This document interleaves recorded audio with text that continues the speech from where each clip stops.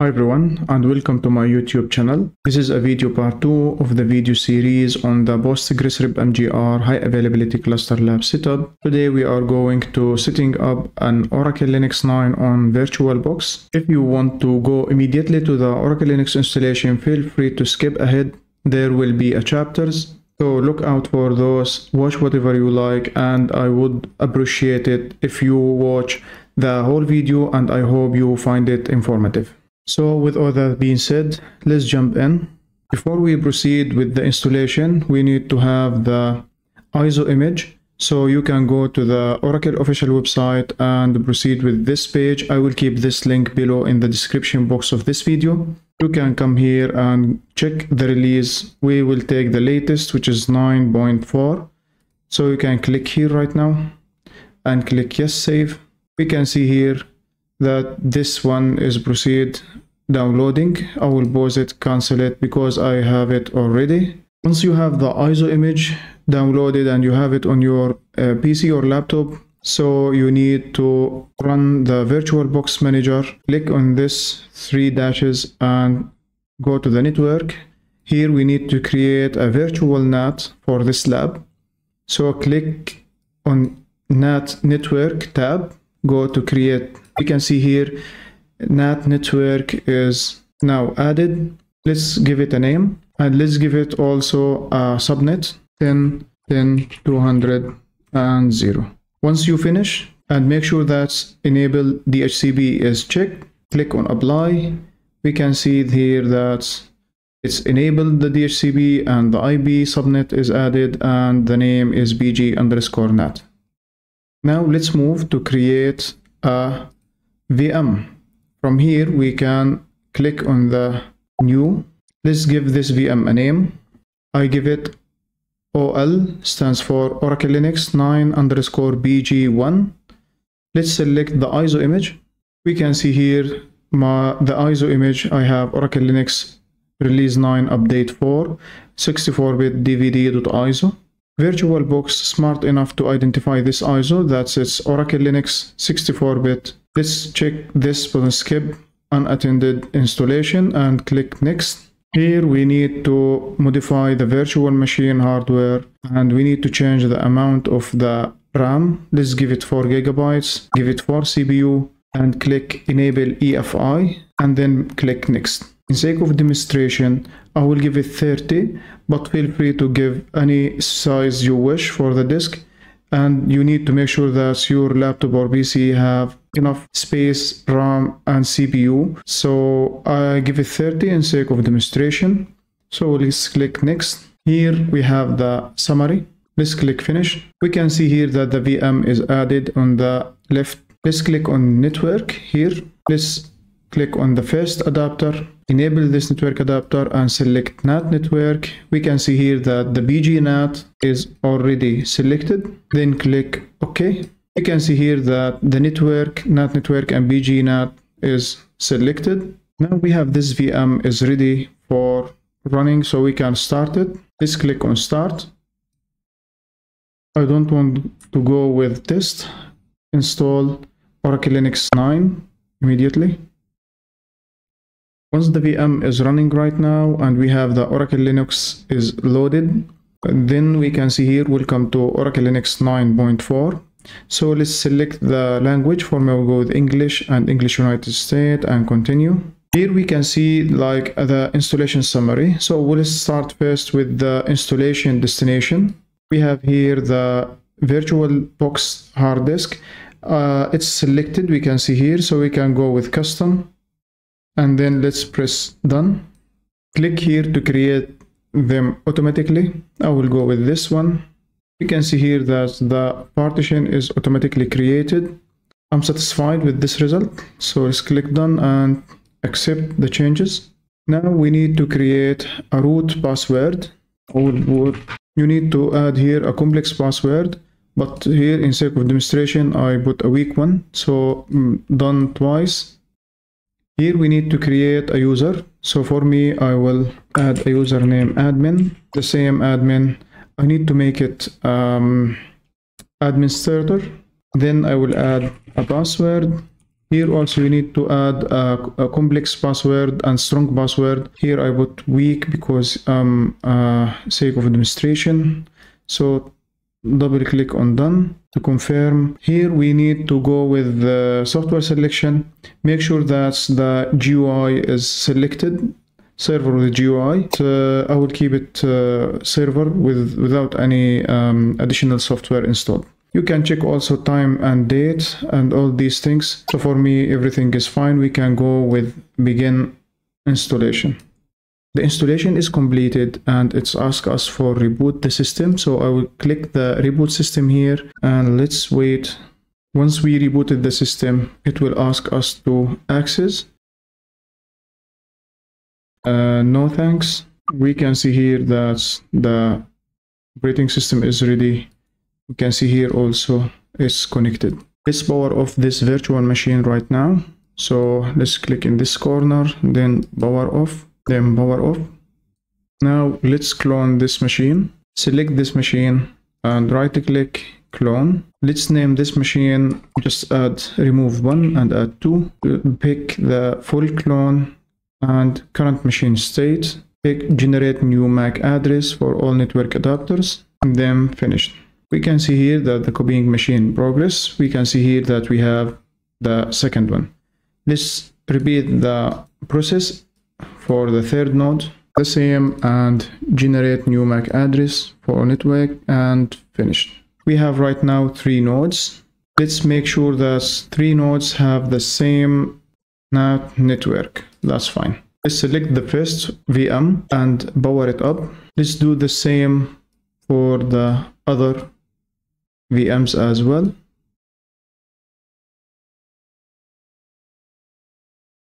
So this is the, we can see here from the title, Oracle Linux BG3, BG2, and BG1. So let's start with BG1. Let's access here. You can see here that the connection is failed. We need to set a static IP instead of dynamic DHCP, and then we will put 10.10.200 and 10. The subnet mask is, the net mask is 4. The gateway is like this one, Control V, and and also here the DNS also the same. And then press apply, then stop and start. Now we can see that we have here the network is running. Let's change here also the host name. We can see here the host name is localhost, so we need to change it to something like OL9-BG1. So to do that, we need to run a command. I will write it right now, but let's first check using this command, host name. Let's see, we can see here that the host name is localhost. So let us just run that command, sudo hostname ctl set hostname OL9-BG1. Let's check the hostname again.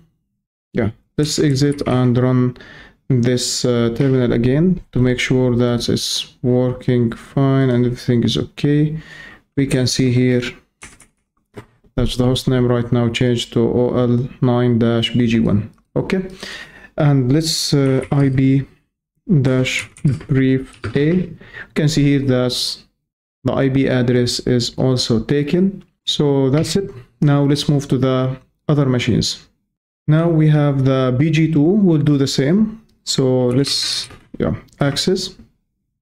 Let's close this one. We need to come to this corner again, wire off, wire setting, and then we can come here and come to this one, manual, and we need to add 10.10.200.11. Now we need also to subnet 24 and the same of this one, Ctrl C, Ctrl V, and the same as well here. Okay, so let's press apply.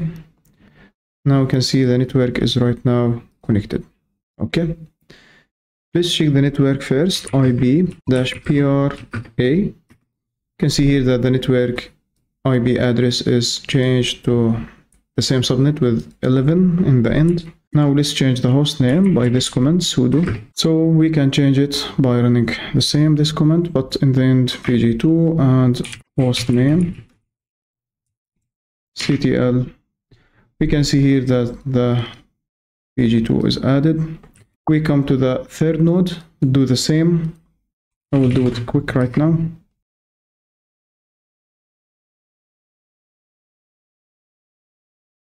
Let's check here. We can see here that's okay, fine. Let's run the terminal. You can see here from the terminal that we have the hostname is localhost. Let's change it by running the command. So by this command we will change the hostname. Let's click enter, enter the password. Let's check if the host name is changed. We can see here the host name is changed to the bg3. Let's check the IP as well. We can see here that the IP address is 12 for this server. We need to do the last thing here. We need to enable the clip, so bidirectional. By enabling this, that will allow you to copy and paste from the VM and into the VM. So we'll enable it for all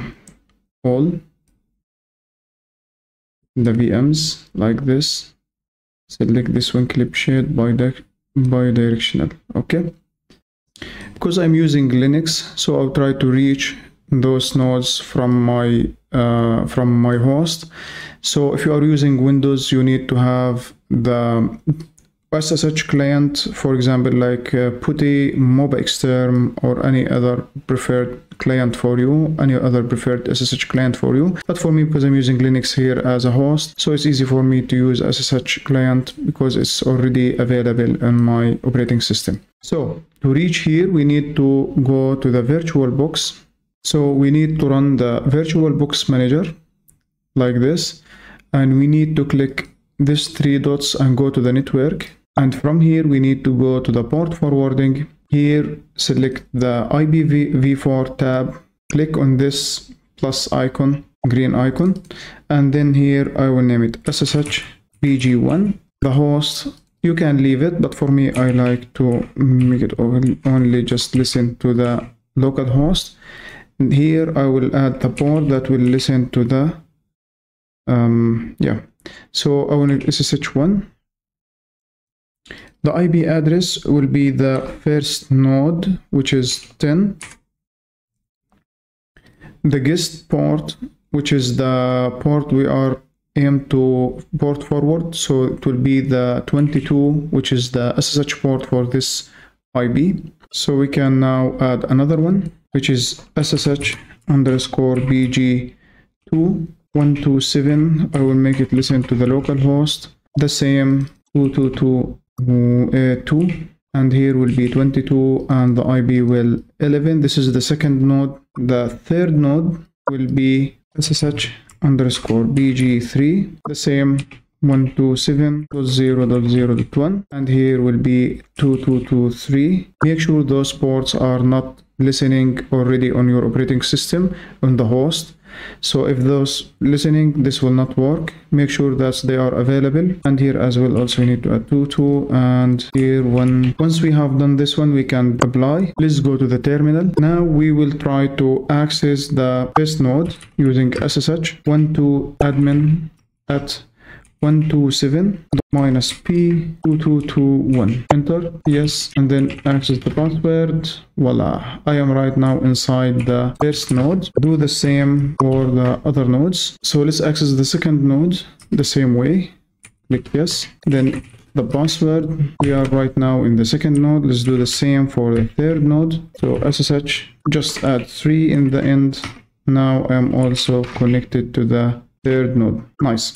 Now I will need to change the one thing. I need to change the admin to use sudo without passing the password. So I will just sudo vi sudo. So let's access the password, search for wheel. We can see here that's this one, /wheel to search inside the vim, and I need just to comment this one.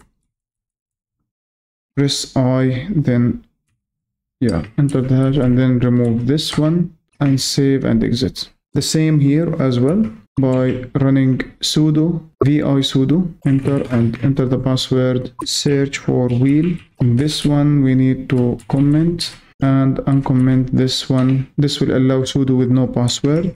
For the second server, the same we will do for the third node, vi sudo, search for wheel. Let's comment this one and uncomment this one. Save and exit. Clear. So let's test it.